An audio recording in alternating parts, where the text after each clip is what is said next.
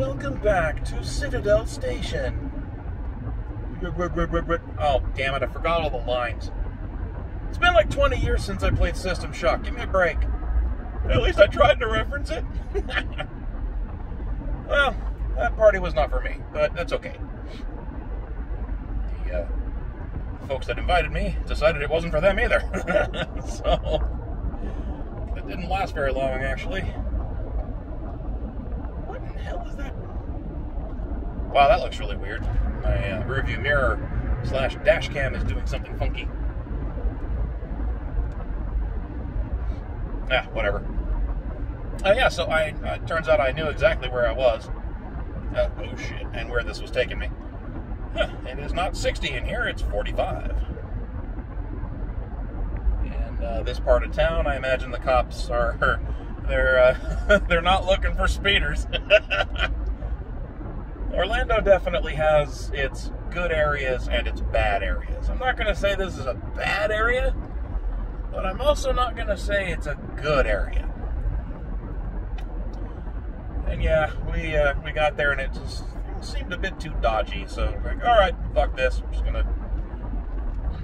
I think they decided they were gonna go meet up with some other people, and I was like, I'm tired anyway, I'm gonna bugger off. So I think they were just gonna go bar hopping and get pissed again, since the whole party vibe didn't work out. So, not into the bar scene.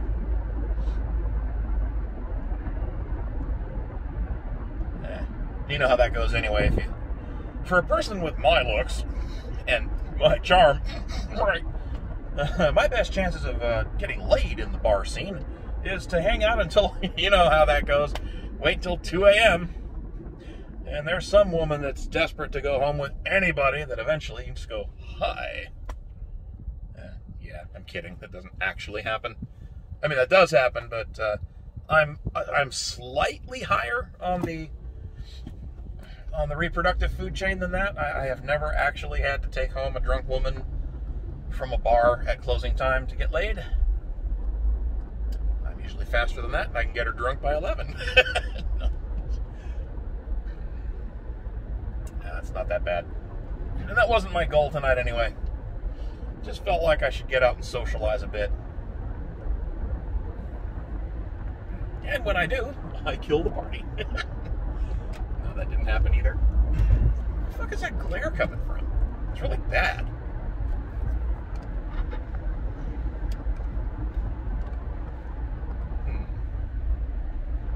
Very curious. Oh, whatever. So, yeah. Tomorrow I'm going to be live streaming some more X3 because I can, and because it's fucking fun, and because you can't stop me.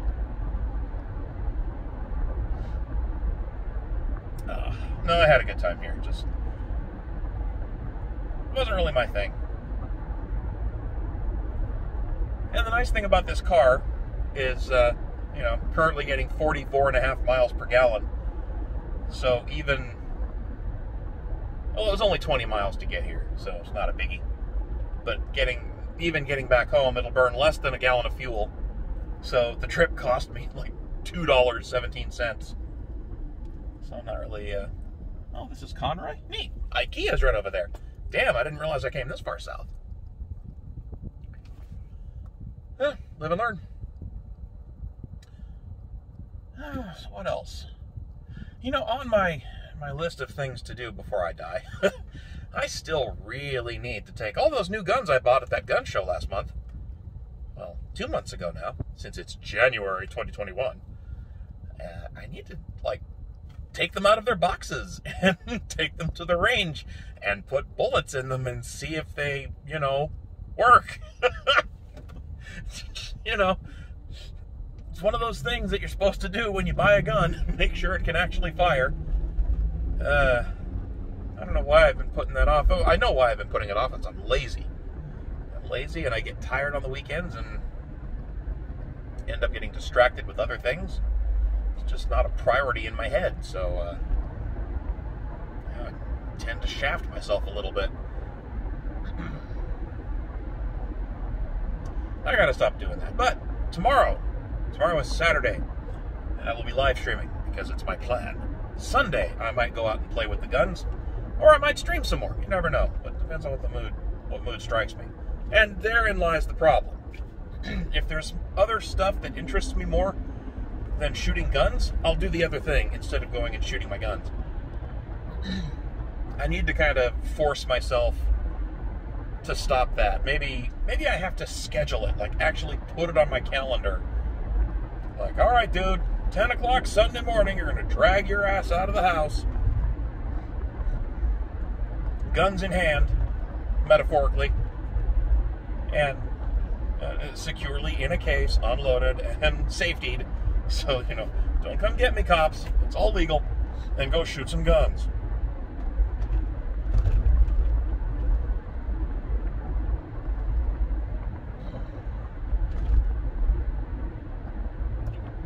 Burp.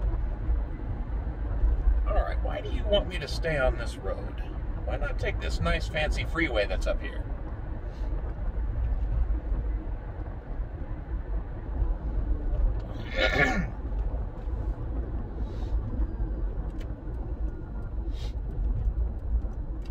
Oh, good. It does want me to go that way.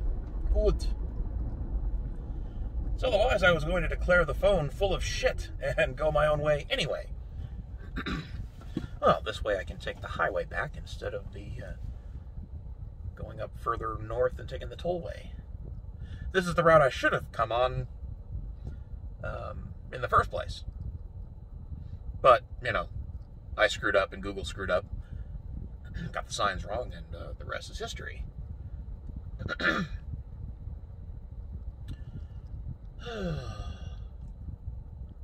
All sorts of fun stuff going on. I say that, and then I draw a complete blank as to what to talk about next. No, my friend who I was blathering about, that I've posted a couple times about now, just in the past week, she kind of went AWOL Wednesday night, and hadn't heard from her for a couple days. Got a little worried, and then she popped up a few hours ago. So, yay! It's crazy how, I was in a good mood anyway while I was streaming X3. And in general, I'm in pretty good mood most of the time anyway. But as soon as she pinged, I just lit up like a 10-year-old that just recharged his favorite toy. It's crazy what the heart will make you do, and how it can make you feel towards people and behave. Like a goddamn Pavlov's dog. That girl can just say hi to me and get me all aflutter. And it's crazy. You don't have any control over it either. You just... She is the last person that I would have ever expected to have this happen with. And, it's partly because... And that's what made it so silly to me, that my ex-wife acted so jealous. Because it's like, dude, that's not going to happen. We don't even think of each other like that. And I guess it's just the matter of her putting the idea in our heads and then taking off and leaving me in a lurch by myself. Kind of just sort of put us together a little bit. I haven't really talked to her about how, my friend, that is. I don't give a shit what my ex-wife thinks. But, I suppose she and I need to eventually, again, my friend and I need to have an honest discussion about all of this and what we both think of each other and that sort of thing. And all sorts of flirting and all sorts of innuendo and she didn't shy away while I was there. If I leaned in for a quick kiss, and she gave, she didn't fight that. She kissed back and gave her a hug, and she hugged back really tight. If I grabbed her hand for a second, she held it back and squeezed tight. So there's something there. Wow, they're moving fast. You know, I guess I don't need to worry too much about speeding in here, because there are plenty of people doing it more than me. Oh, balls. Where is he? Okay, I can do that. Okay, this is the new exit. I don't think I've taken this before. Ocoee and Titusville. Fucking Titusville. You know, that girl that I was engaged to back in 2009, 2010, when she broke up with me, well, it was because she was either fucking or getting ready to start fucking the bass player in her band that she had joined about 6 months prior. And, you know, it's the same shit. You know, whenever a girl leaves you and says, oh, no, it's not another guy. Bullshit, it's another guy. But, so her crazy ass, she moved out to Titusville, Florida, which is near Cape Canaveral and, you know, NASA, where they launch the shuttles and all that shit. And obviously she moved out there because she wanted to be closer to him, and she also didn't want to move back home with her father. For obvious reasons, because, you know, she can't fuck around whenever she wants if Dad's home. Take it from me, from experience, that really cramps thing. It cramps your style.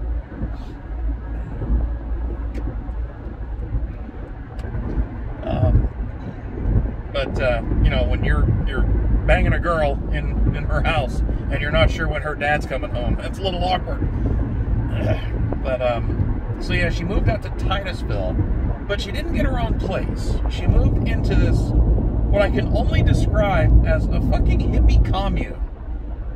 I'm not even kidding. It was like this compound with 10 or 12 people living in it. There's a bunch of houses all together, or buildings. It was something weird. And weird thing is, she bitched to me about it. No, she wasn't, you know, suggesting it was my fault or anything. But she just, you know, for a couple of months after she left, we were at least cordial. Up until she got tired of me grousing publicly about, you know, getting dumped. And she decided, you know, if you want to keep our friendship, then you gotta stop saying things in public. I'm like, fuck you, fuck your friendship, get the fuck out. And, you know, that was about the end of that. And yeah, but before that, she was bellyaching about how dumb this whole thing was with this commune thing. And I'm just sitting there thinking, you're the one that got into it, dummy. How could you possibly think that hippies are even remotely reasonable to live with? Hippies are insufferable. They're utterly ridiculous and stupid. Half of them were vegan. The other half were vegetarian. And she was not. You can guess how well that went over. And, you know, it's a fucking commune, so you know there's an expectation of lots of sex. There's almost no notion of privacy. So I bet that kind of cramped her style too. She was thinking that she could bring her boy over, her man rather. That dude was older than me. I think he was fucking 42, and she was 19. So she had a taste for the older men. Yeah. Anyway, I'm sure she expected to be able to bring him over and fool around with him in private. And, you know, not have him propositioned by other women. And I'm sure she expected to not get propositioned by the other men living on that compound. And I get the feeling that's not what happened. From what I remember, she didn't end up staying there very long.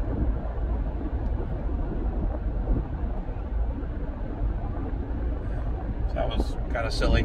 I have no idea why I started on that topic, or that tangent. God, it's hard to believe that shit was 10 years ago. Almost 11 years ago now. I guess they do say that you, the ones that you really felt something for are the ones you tend to miss. And, unique as she was, I do miss her. Yeah, it's weird.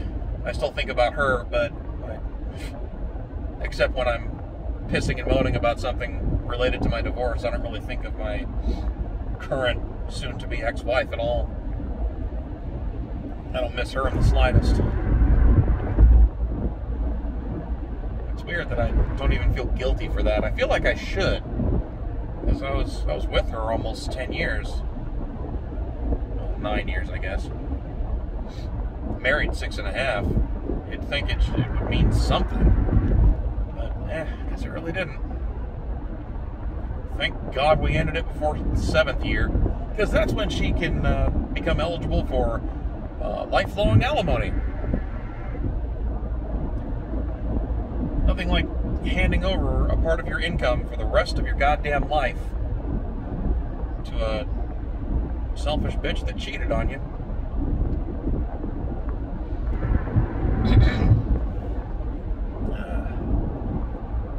Wow, I guess the bitterness is pretty strong there, isn't it?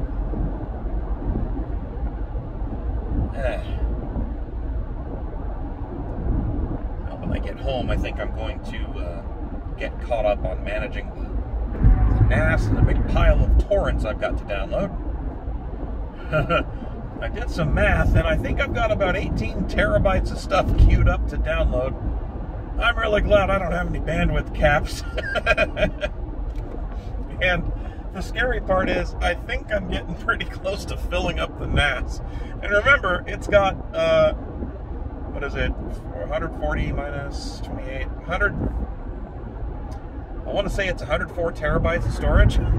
It's almost full. Nothing like being a pack rat.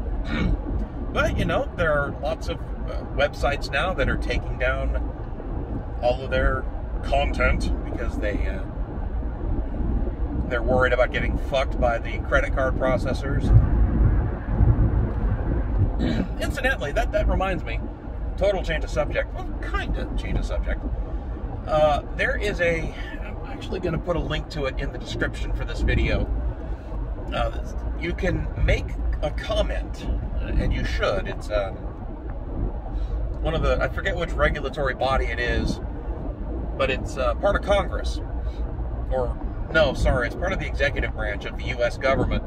They are soliciting feedback and comments from the public through January 4th about a new proposal to regulate banks, credit unions, and financial institutions, payment processors, all that sort of thing, requiring them, and this is a good thing, I promise, requiring them to provide access to their services, equal access to their services,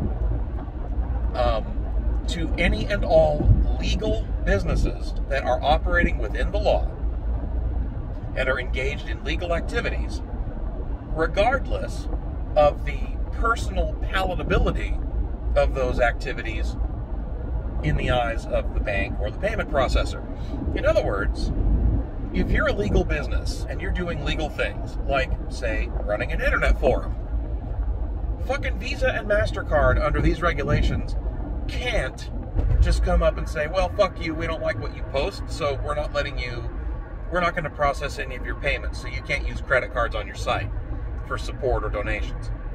Now, that's horseshit. And I don't really care what kind of libertarian bullshit you want to throw at me about, well, they're a private company, they can do what they want. Fuck that. When they've got a monopoly on something that everybody uses, bull fucking shit. That is an utter load of horseshit. And I completely disagree with the notion that, well, it's their network, they can do what they want. Well, you know, if it didn't cost a few fucking $1 billion to build your own network, and a few billion more to convince, you know, anybody to use it, it might be a different story. But no, there's just a few little hurdles you got to jump over if you don't like how Visa and MasterCard do business. So, no, fuck that. It's a bog standard way of doing business. It's something that every company expects to be able to do. And to deny access to that simply because you don't like what some of a business's customers have to say, and because the business won't censor their customers the way you want them to, fuck everything about that. And the same thing with banks and credit unions, although credit unions tend not to be too much of a, oh shit, Wow, that was something on the road there. They don't tend to be dicks about it as bad as banks do. I'll never understand, actually, why more businesses don't do their banking with a credit union instead of a bank. Freaks me the fuck out that Kiwi Farms is tied to a Wells Fargo account. My God, that's fucking scary. They're one of the most evil banks on earth. But anyway. Well, yeah, so banks won't really do business with Kiwi Farms either. Kiwi Farms does nothing illegal at all. Literally. There are no crimes committed on that site, and nothing illegal is ever posted there. Seriously.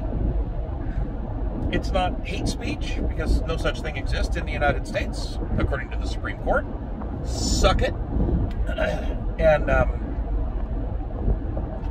there's no hate speech posted there. There's nothing illegal about posting publicly accessible information about somebody. In other words, doxing. Doxing's not illegal. Suck it up. And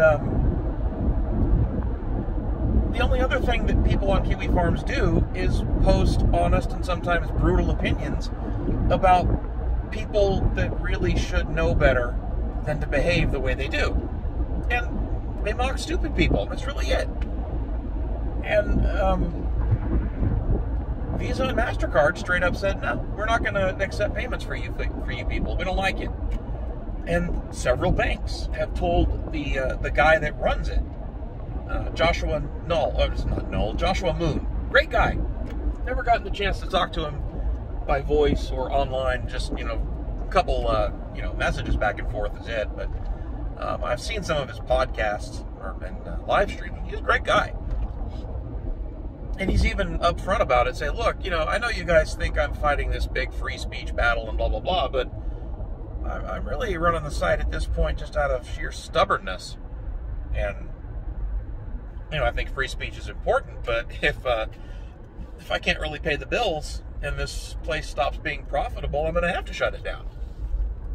Incidentally, I now donate $100 a month to Kiwi Farms. I have never in my life paid that kind of money to keep an internet forum going. But fuck it. You ban people like me off of Twitter, this is what happens. You haven't gotten rid of my ideas, you haven't destroyed me, you haven't silenced me.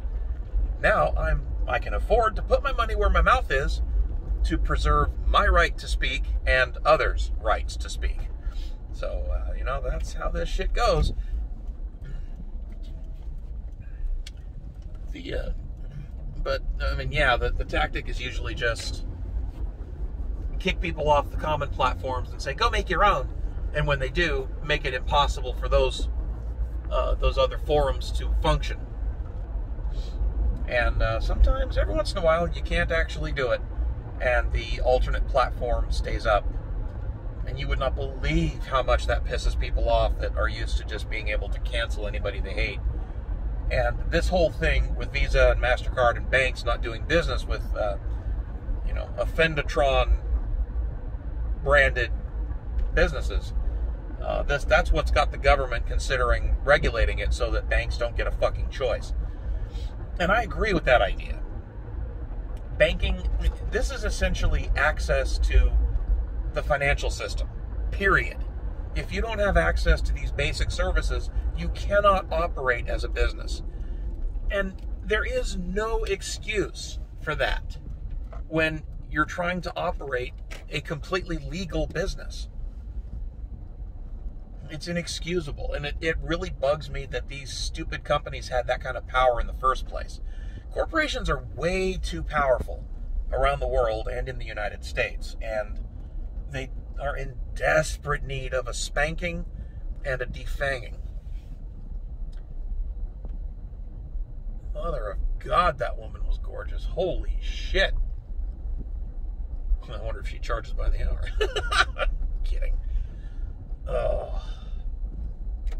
That is an itch I need to get scratched, I suppose. But, I've gone years without before, so it's not like it'll kill me to wait longer. I'm hoping I can, take care of that problem in the next few months here, but, whatever. That's what I get for not going out too much. Fucking Shaolin shakes aren't making it easier either. Well, I'm home. Enough babbling. I'm going to put a link in the description about that link to comments, or, they want you to comment on this before the 4th of January. If you live in the U.S., please comment and express your support for the idea of regulating banks and credit card processors such that they cannot refuse access to their services and platforms to a law-abiding business just because they don't like what the business does. Incidentally, in case you think this only affects those dirty alt-right Nazi forums where people say mean things, this is also hitting all those marijuana businesses right in the nuts. As it turns out, banks won't do business with marijuana companies because at a federal level, marijuana is still illegal. And banks and credit card processors are all scared shitless that even if they only operate with marijuana businesses in states where it's legal, the feds are going to stomp their feet and come down on the banks and the processors.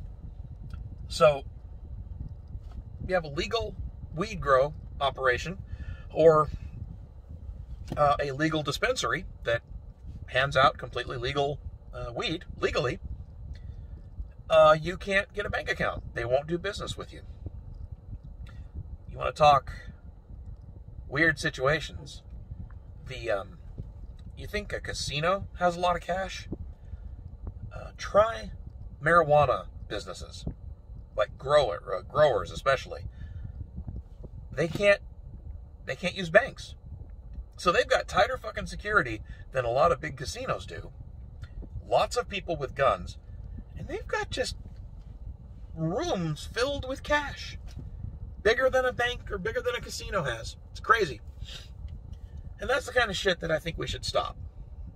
And as much as I'm not a fan of adding more regulation to things, I really do think that it's necessary in this case, because if we don't do something, a handful of companies are just going to end up dictating what we can talk about, who we can associate with, and whether or not we can buy that sweet, sweet ganja. So, all right, guys, that's it for me again. So stay tuned. I'll see you tomorrow for more X3. And until then, have a good night. Take care.